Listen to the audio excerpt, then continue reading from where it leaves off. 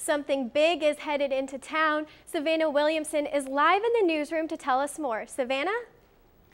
That's right, Rachel. A new bus is rolling into town, and it's, well, mega. And you can get fares for a pretty good price. A new service will take you from Athens to Atlanta for cheap.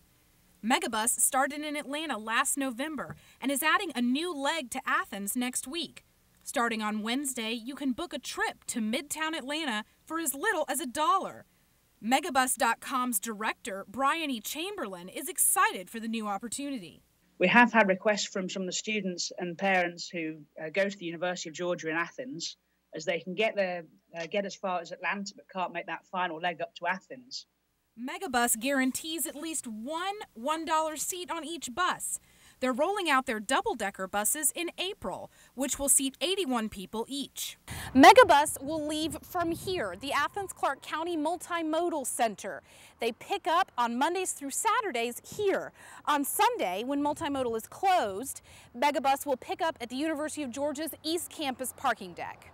There are other options to get from Athens to Atlanta and vice versa. Groom Transportation travels exclusively to the Atlanta airport.